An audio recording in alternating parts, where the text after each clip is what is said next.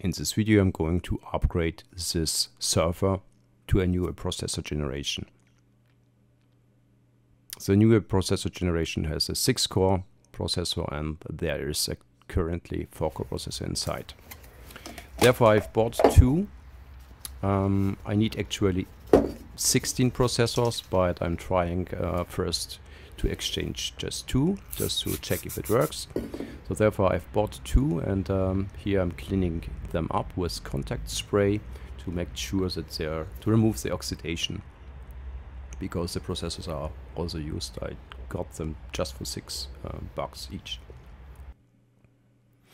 So after removing the heatsink, I've opened the LGA1366 socket, and then here's a critical part. You have to remove the processor carefully. I tried different methods, but the best it worked for me, and you have to be really careful here not to bend the contacts underneath. So the best method that worked for me was to use such tools that were included in my set of screwdrivers for repair of smartphone tablet PCs. And yeah, I've carefully removed the old processor, and then I have placed carefully also the new 6-core processor. I'm shaking a little bit. So here you can see the access points where you can lift the processor there, and you have to be of course careful about the orientation of the processor. So looks good. Then we can apply a little bit of the thermal paste. So there are different ways of course to do it. If you have another method, just let me know. Then of course I have removed the old thermal paste from the heatsink, and I have mounted the heatsink again. And that's basically it for the first one. Yeah, and I did it also because it's each of the boards inside, and there are 4 boards in such a housings, has 2 processors, so it's a dual processor board. So I have to exchange also the second one. And it's the same, but much faster, because I knew already how to do it. Now, the same steps again.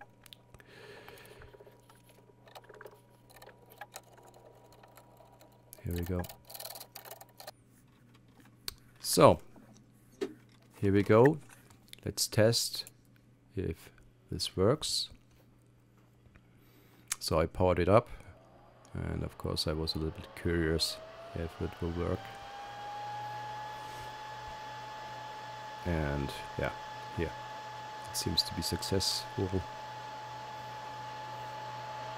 Yeah, here we go. Here you can see the new clock rate, which is the base clock rate of 2.93 gigahertz, and you can the turbo goes up to 3.3 gigahertz. I'm running on each, so in each housing I have 4 such servers, and I'm running Proxmox on it. Here Proxmox is booting. Proxmox is like a cloud system where you can manage your computers, you can connect them together and run different applications there, different containers and virtual computers.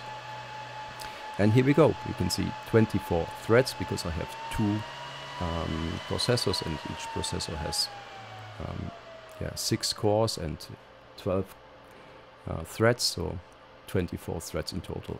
And what you can see here, this is a Proxmox interface, web interface, which you can access with the browser. You can also start different containers there and activate virtual computers. And here you can see the old system, one of the old systems.